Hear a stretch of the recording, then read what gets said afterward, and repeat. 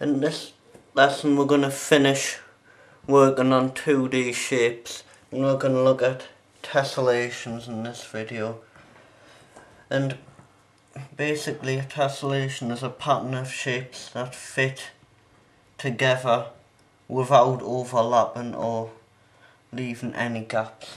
And if they leave any gaps or the overlap, then it could mean either two things: that you've done it wrong and there's another way of doing it, fitting them together, or that simply they just can't be done because some shapes won't be able to be done. They won't tessellate. It's as simple as that. So let's look at these and see whether these shapes tessellate or not. This is the first one. So what I'm going to do is I'm going to just see whether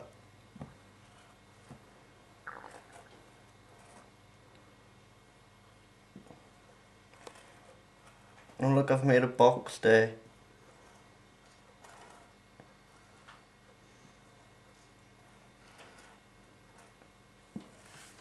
Notice how I can make boxes with these. Now remember, these are the odds, not the strong point, so these are not drawn to scale at all. They probably actually look quite messy, but it explains the idea. And say there's no overlaps or anything here. And sorry about that, ignore that little square at the bottom. That's one separate shape from that one. Those are basically all the same. And I know maybe they look different lengths, them in that picture, but they weren't meant to be. Next one. Let's see what we can do with that. Now look what I can do with this. I can stick them on like that, and then I can put another one in. Maybe it's like that, coming in that way. So there's lots of different ways you can do this, and there's no gaps or overlapping, so that's it. Worked pretty well. That one also works. And this one here has like a trapezium, and we can see how that works.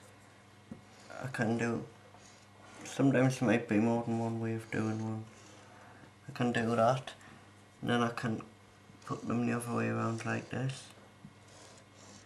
I can just keep changing that around. Or there's obviously probably some other ways we can do that one. So you can see if there's any other ways you can just experiment with this as much as you like, I don't care. Now this is a hexagon. Let me see. Not. Now this one we can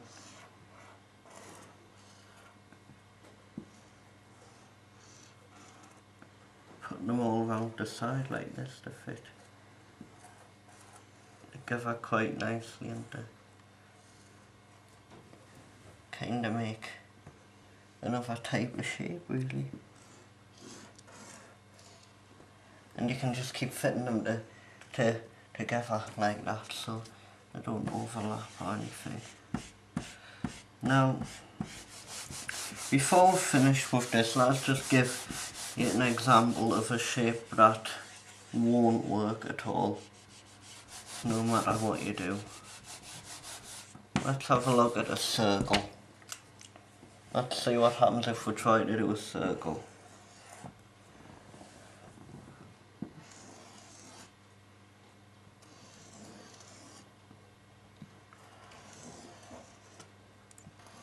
We've already got 2 or 3 gaps there.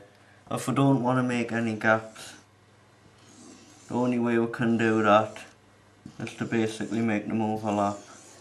So you can clearly see that not all shapes work, because a circle is a good example of one that I've just shown you.